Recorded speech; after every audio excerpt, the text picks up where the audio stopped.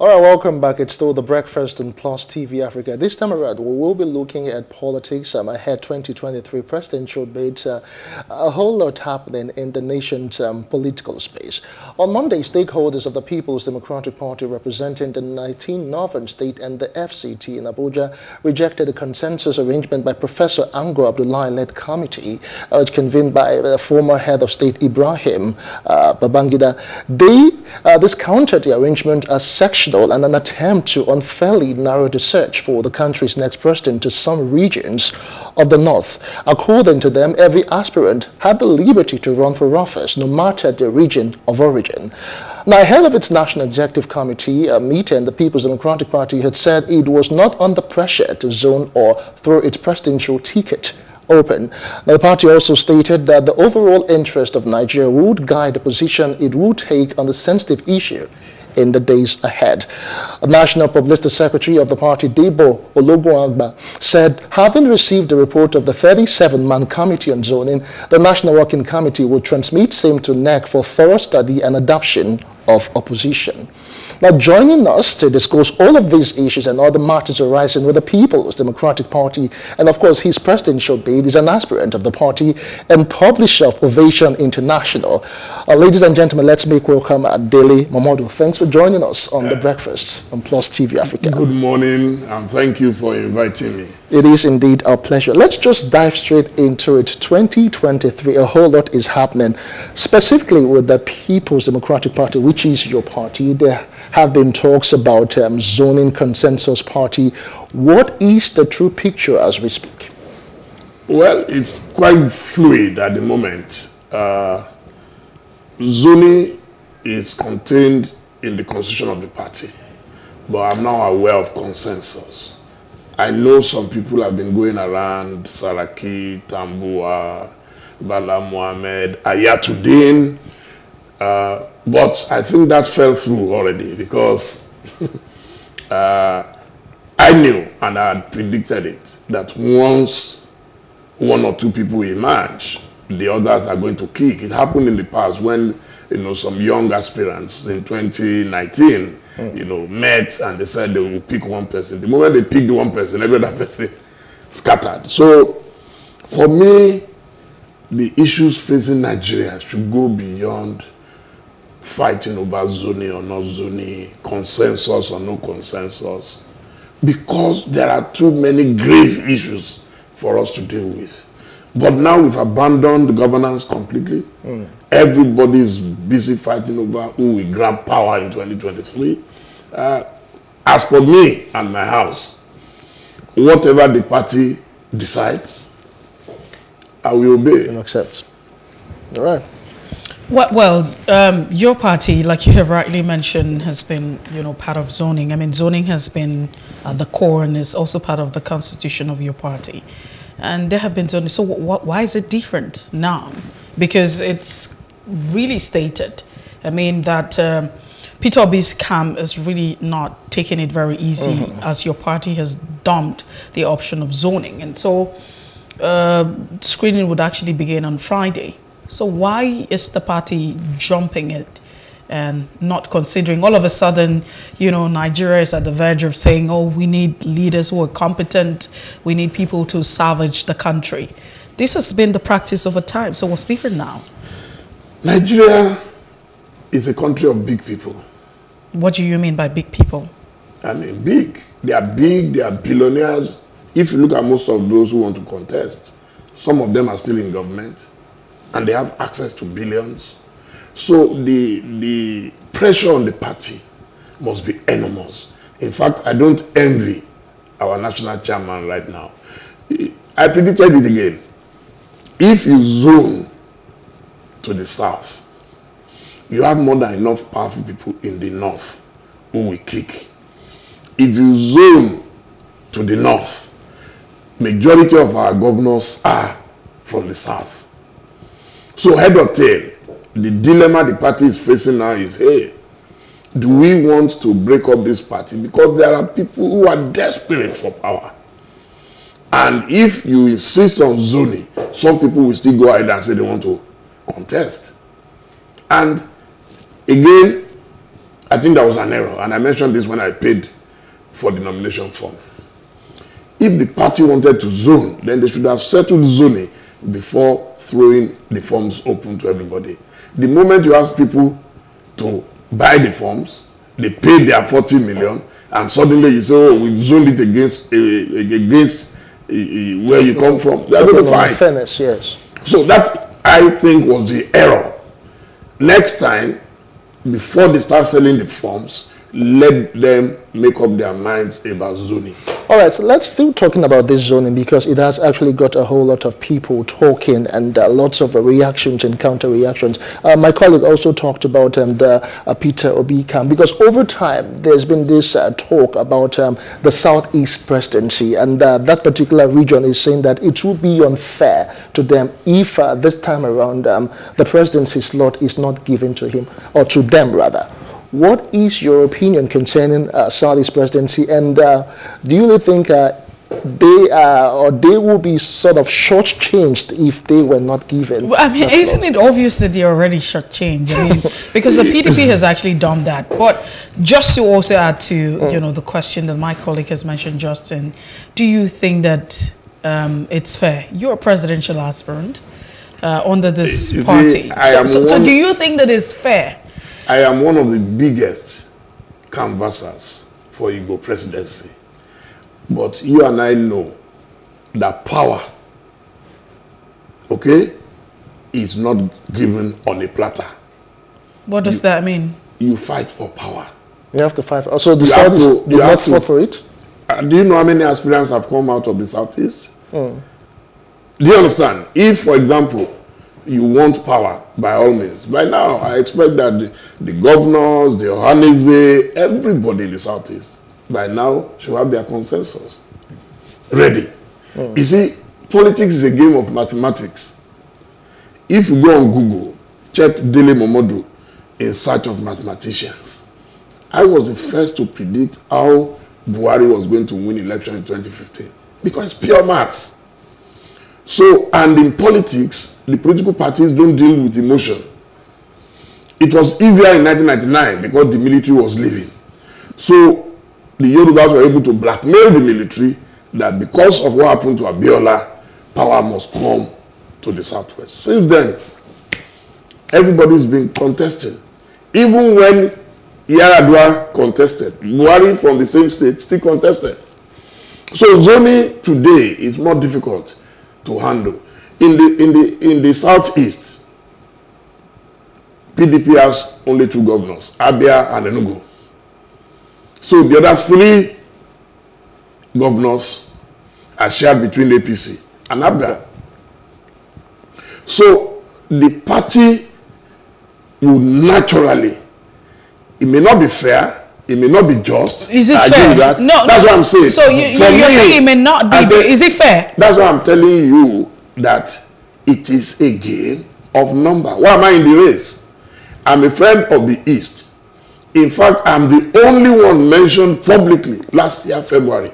The video is available by Mazi Nnamdi Kanu, that if every Nigerian has the mindset of a Dele Momodu, there would be no point fighting for Biafra.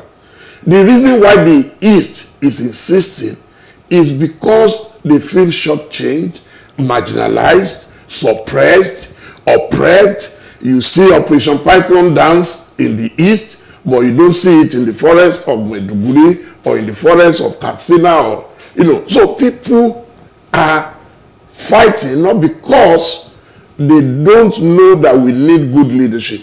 For me, above zoning, the first thing is, are we going to get the best?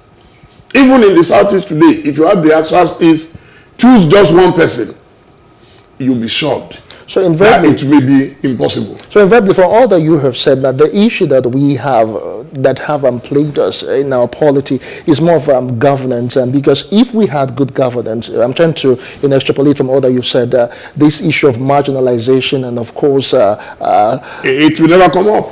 Okay. It will never come up. No, but let's even stay with your party. And quite interesting that you are also aspiring to become president under this political party. So we say that there's always an adage that would say that, I mean, how you sleep is how you die.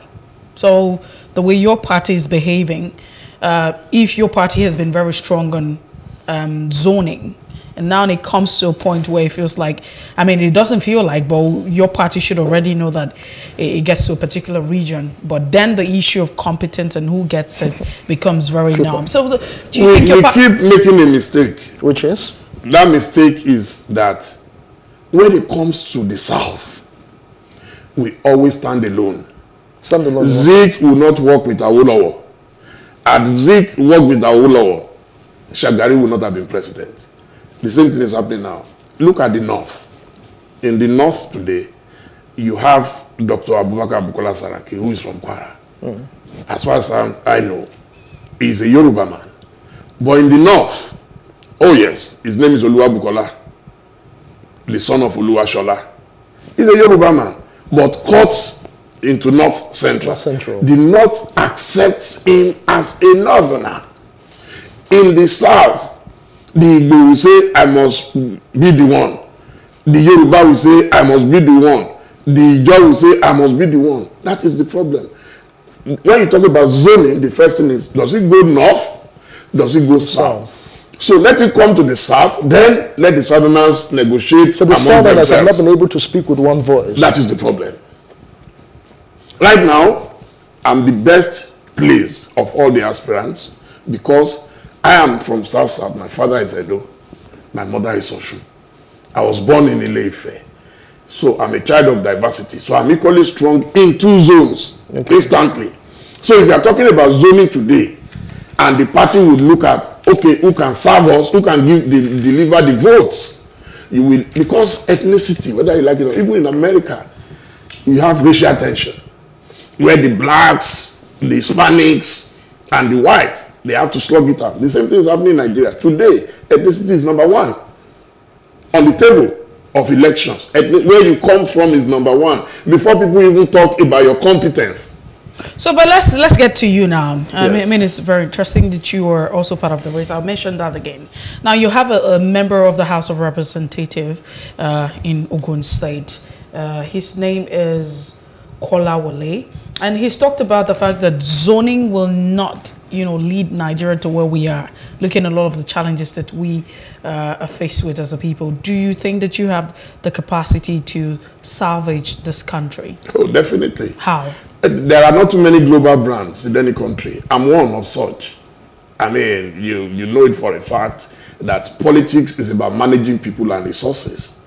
If you talk about the economy, most of our politicians who have never managed 1 million, suddenly you entrust them to manage a 10 trillion naira economy, they are going to collapse. I managed a business from 20,000 pounds and turned into a multi-million-dollar empire for 26 years. That's tenacity. That means I am very frugal. In the days of tribulations, we were able to withstand all the heat, and the business has survived till today. That's what the country, what Nigeria needs now is a CEO, not a politician. A CEO who has accomplished something in his private capacity. So when you talk about capacity, I mean, if I ask you now to mention 18 out of 36 governors in Nigeria, I'm sure you might not even remember their names. If you remember their names, you might not remember their states. If you remember their states, you will not know what they did before they became governor. That's the truth. Okay, there is nobody in Nigeria today who will not know about a brand, Dele Momodu, whether at home or abroad. I'm sure you know that. Okay, so let's also delve into it now. As much as you want to, I mean, there would be some agreement to say that, hey, you have actually been outstanding and you're an icon to recall. I love the compliment. Thank you. But we look at the current reality. Nigeria is a troubled spot. Security is top on the notch. Security concerns. I mean, as we're talking right now, the DSS is saying that there are plans to bomb, some parts of the country. I mean, almost all parts of the country. Relaxation specific. There are specifics. So you have relaxation centers and what have you, religious center. And these are concerns. You are saying that Nigeria does not need a politician, but a CEO. And so how would a CEO manage the security concerns? A CEO is able to manage anything and everything. So if you become a flag bearer, if you actually given the ticket, and then Nigerians will have to decide who they vote for, what would you do? How would you address the security concerns of Nigeria? I've started doing it. What you will become, what you will do as a rich man, you start practicing as a poor man. Okay? I started doing it. So have you been doing that? Like, I'll tell you, I'm the only one reaching out now to every part and to the principal actors in the troubled spots. I've been to Kaduna to see Sheikh Gumi.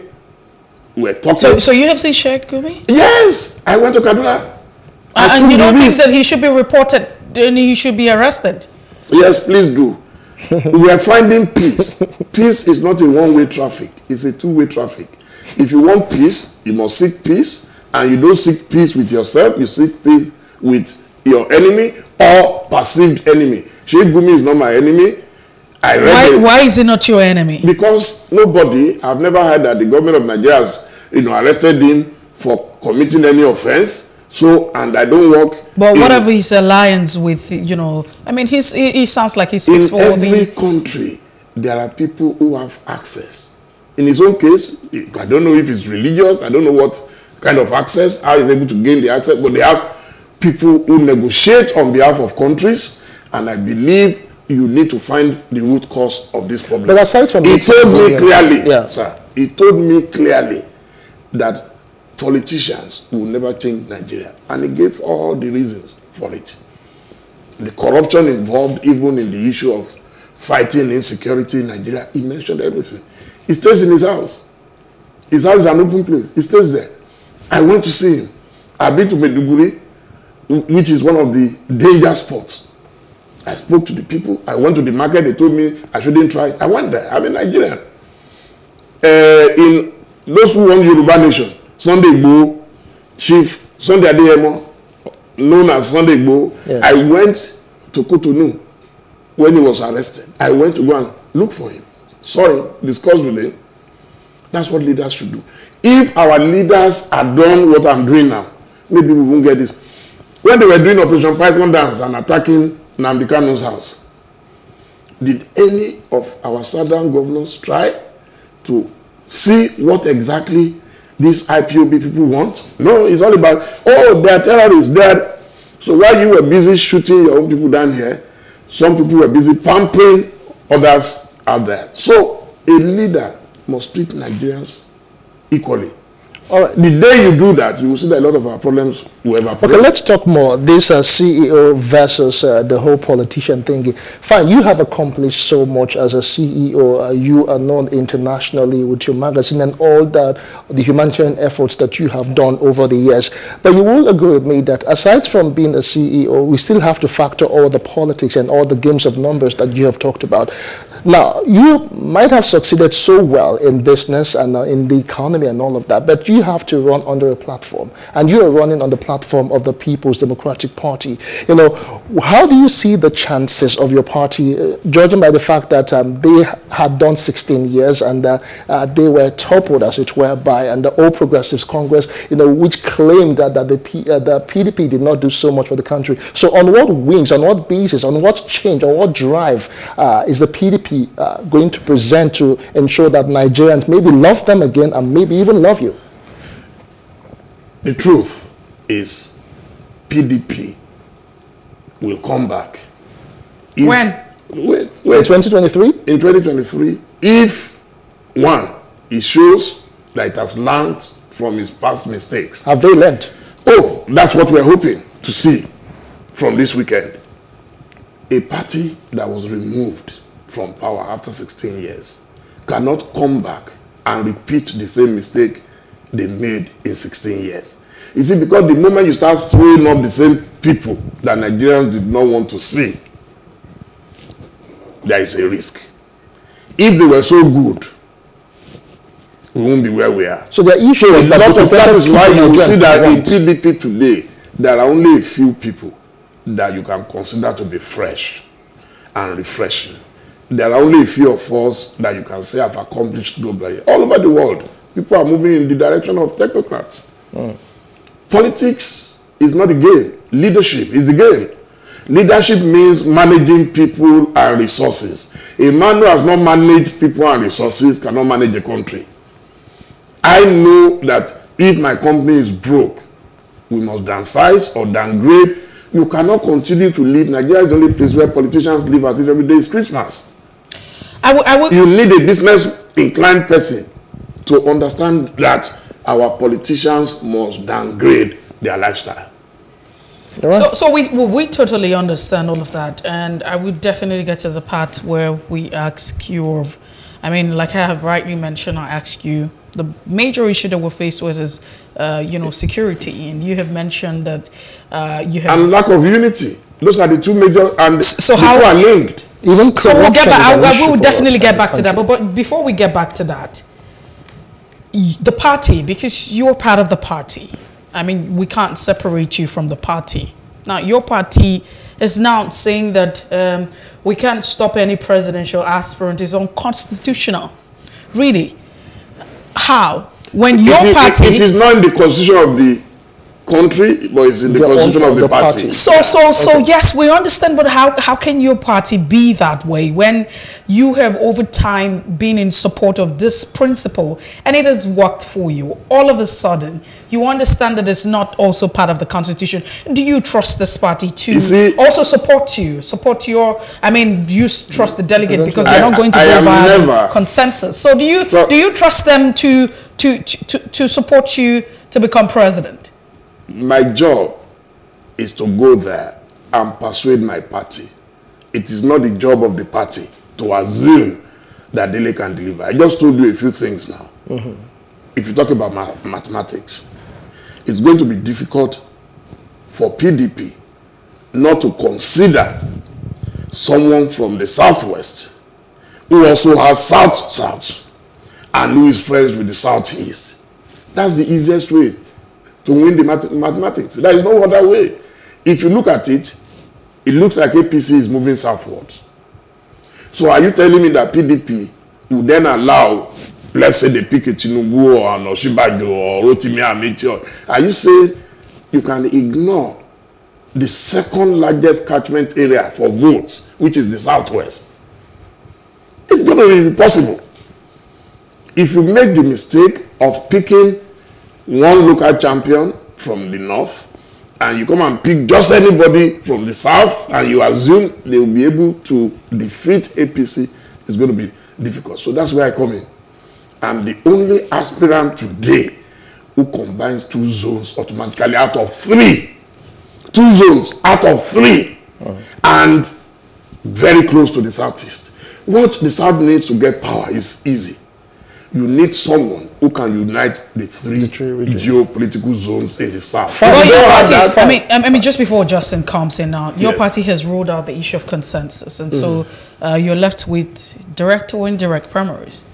Do you think that the delegates would actually go for you? How can I assume they won't go? The assumption of most Nigerians is that the party ticket will be sold to the highest bidder. And of course, I'm not the highest bidder. But I contested before. I contested in 2011. The party has to be realistic. I am telling you today in PDP, there is no aspirant that controls 2 regions by parentage and a 3rd region by association. There is none in the party today. If you know of one, mention the person. Okay, so there is none. Okay, so that makes it that your party support. So you become you. So this is what I am offering my party. God donated me to PDP. God donated. It's a donation because you don't get it every day. Don't tell me if you know of anybody whose father is South, his mother is Yoruba, and he is very strong in Yoruba. And you're competent as well. I'm extremely competent. Okay, not just competent. Let's talk about a global brand, a CEO that you can take to anywhere, who has rubbed shoulders with world leaders, with presidents. There is none today in PDP. None. That's the truth. So how do you resolve the whole issue of money politics, the issue of corruption, which this present administration actually rode on when they came into power, that they were going to stamp out corruption, insecurity, and all of that? When we hear of firms being sold as much as 40 million, 100 million, which in itself would actually limit a lot of people who ordinarily want to contest? Because some are saying that with this so much money involved in politics, at the end of the day, the issue of corruption will also set in. How do you reason all of that? It is on record that Dele Momodu is the only one, the only aspirant who publicly spoke up against having to pay 40 million for a party. APC is even far worse. 100 million. I mean, it's atrocious, but you must fulfill all righteousness. I'm grateful to my friends, to the young people who donated 500, 1,000. I have all the records who published. You know, I was lucky. It wasn't easy to pay 40 million, especially in today's economy. You were lucky because you have the pedigree. They're not all the pedigree. That's what I'm saying. That. But I spoke up against it, and I hope that my party will think seriously about it in the future. But let's move beyond that. I was saying, you were talking about corruption and everything. Most politicians have been trained to see government as the only place they can make money. Even now, as I run around, reaching out to people, I'm still working at Ovation. I'm not going to kill my job. So what we need to encourage in Nigeria, that's why you need technocrats, is to make sure that anybody who cannot show what he has managed successfully should not even aspire to be the president of Nigeria. You must come and show us. If you had cows like Buhari had, so come and tell us when you retired, how many cows you have been able to breed, how much you've made from it, and how you've survived, you've been able to pay your children's school fees at home and abroad. The moment you do that, you see that a lot of our politicians will run away. People, once you become governor, you have access to government money. Is it not embarrassing that almost 90% of those running now are still in government? Mm-hmm. And we all know, I know what it costs to run a presidential campaign. So where is the money coming from? So let's come back to this now. I mean, this is our current reality, and as much as we are looking at 2023, the conversation is we're asking questions. We're looking at how you intend to solve the problem. So let's even move away from the political party and say you have the ticket to run, and then you're asking Nigerians to vote for you. And if you become president or paraventure, what would you do? Let's look at security. You've mentioned that. We also look at the economy. We know the debt that we are actually involved in right now. We're looking at, Nigerians' debt profile. We're also looking at the number of, unemployed persons in the country. Also looking at the fact that infrastructure is nothing to write home about. And you find the issue, which is on top also of the charts, the issue of Nigerians not being united, and that has necessitated the issue of, IPOP asking, we want to become, a republic, we want self-governance, yes, and all of that. You also have the Duduwa Republic. You have different persons agitating to say, and maybe paraventure individuals also come up to say, hey, I want to become a republic. How would you address these issues? Economy, security, and of course, the unity of Nigeria. Let's say we're very dependent on oil, don't forget that. Yeah, let's say, foolishly so. Let's say we've touched on the case of security. Security, okay. Economy. I've told you, a man who has never managed any business successfully, how will he manage government funds? As a CEO of my company, I know the budget. I know how much it will cost to pay salaries. I know how much it will cost to gather stories. I know how much it will cost to pay my printers. I know how much it will cost to pay cargo, freight services. I know how much it will cost for security. We are spending more than we are making. Now we are borrowing money to fund lifestyle. There is no CEO who will do that. I always say it, that Nigerian presidents want to live like American presidents. You cannot practice capitalism where there is no capital. Nigeria does not have the money. But have you seen any politician downgrade? No. I know what I've had to do to manage my campaign. And I'm approaching it as a businessman. you must never spend more than you earn. That's so the first how do you principle. intend to achieve that? Oh, it begins with the leader. Once you have a leader who understands that politicians cannot live on largesse and turn government into a bazaar, you will see that people will wake up. It starts with you. Once you make yourself, and I'm going to sign an agreement with the people of Nigeria on deliverables. So what are your deliverables for the economy? That's what I'm telling you. Specifically, just before we come in, poverty alleviation, because most Nigerians are still wallowing. You know, we have reports from IMF every day, World Bank, and it's as though nothing is changing. No, it's not about banding terminologies. It's about practical existence. Let me give you an example. You mentioned poverty alleviation. During the period of COVID, if you go on Twitter or social media, go and Google it. I tried to do what government could not do properly. Government promised to give 5,000 naira to poor Nigerians. They could not do it successfully. Do you understand? It's one of the reasons why people were saying, what happened to all this money? Billions they just put on the table. I was able to develop an app. Technology can help us solve a lot of problems. That app, I have all the states in Nigeria. People apply online. They register. Today I have 66,000 applications, out of which we've paid about 10% of them. The same thing government could not do. We have it on an app developed by a Ghanaian, Farida Bedwe. A Ghanaian saw it on Twitter and called me and said, we can do an app. And they did it. So what it means is that even for poverty alleviation, if you eliminate corruption, more money will get to. There is no state in Nigeria today, there is no region part of Nigeria today that I have not distributed my own palliatives. The government has not been able to do that. Dele Momodu, let's get to this particular point. It's very practical. We look at our economy in Nigeria. From 1966, shortly after, you have the civil war and we're trying to recover. We have always talked about developmental plans and so how we want to get out of it. But the reason why our developmental plans and the plans have failed, Vision 2020, what have you, has failed is because we constantly have to depend on externals to sustain the budget. And so we borrow. Now, majorly because we're very dependent on, oil for our earnings. And you know what happens. For instance, the Russian-Ukraine invasion, Nigeria is actually shivering. And that's because we're supposed to be making money. So we have been very monocultural. The issue of diversification has been a great conversation, but it feels like it's a lip service. Our government has not been very sincere. So the question is, if you become president tomorrow, what would you do? How do you take our economy from, a monocultural economy to that economy where we're not shivering, even when you have the US and Germany quaking, and then we begin to shiver?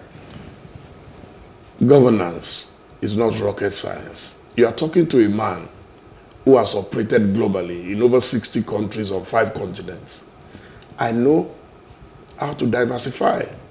I have the contact, I have the connection. The first thing Nigeria needs to provide is trust. Nobody invests in a country where they know your investment will be wasted, where they know politicians are going to take away all your money, where you have to bribe everybody from the doorman to the highest man in the country. You need a business-inclined person. I will give you examples.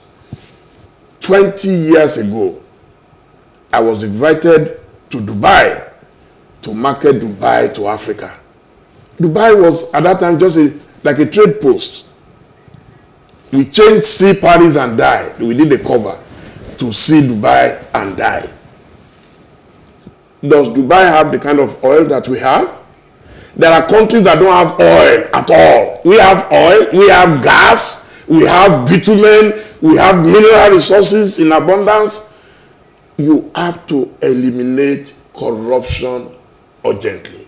If you don't do that, no investment will come. You have to eliminate profligacy. It's not about economic theories now. And I've told you already that you cannot be practicing capitalism when you don't have capital. Our politicians must be compelled to downgrade, and the people of Nigeria too must ask questions from their leaders. So invariably, Nigerians over time have not really been asking the right question. No. Are they just subservient and just satisfied with what they just get? It's very easy for some politicians to become president. Anybody can be president. If you have enough money, hijack the party structures, hijack the party ticket, and then you know you are one leg close to the presidency. That is their theory. But I was going to tell you that I contested before in 2011. I didn't have money. I was the poorest of the three. Yet, how was I able to defeat them?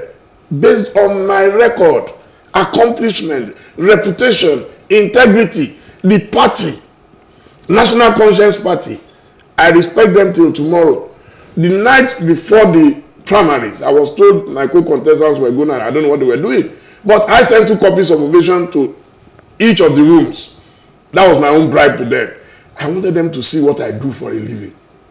And let them now compare me to the others. So has that changed? Do you have money now? Because you said you had money. No, it's the same thing I'm doing. So even if I have billions today, I'm not going to pay a dime to anybody. How can I say I want to change the country and I'll be encouraging corruption? We know those who encourage corruption. And some Nigerians are leading them on. They are over-promoting them. Oh, Dele, you have no chance against A. You have no chance against B. Why? Because you don't have money. Where did the money come from? So that is why I told you that even the followership must change. Okay. The leadership must change, but the followership must change. Now I have friends who say, oh, Dele, don't bother. The night before we were able to raise the 40 million, I almost couldn't sleep. I was in Abuja. And some friends will call, oh, why are you wasting your time now? Even if you have 40 million. I said, so what will I do with 40 million? Go and marry more wives, or go and carry girlfriends, or what? I would rather spend it on legacy. At my age, what I'm living for and what I'm working for is legacy. So we must change our mindset. It is doable. Look, if 1 million Nigerians give me 1,000 naira today, that's 1 billion.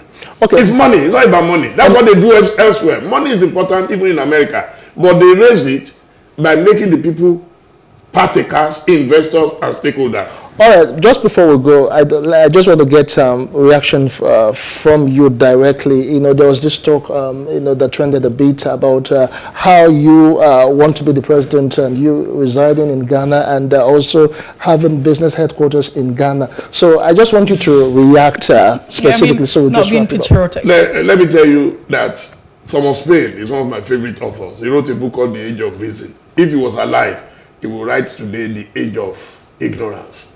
It is ignorance of anybody.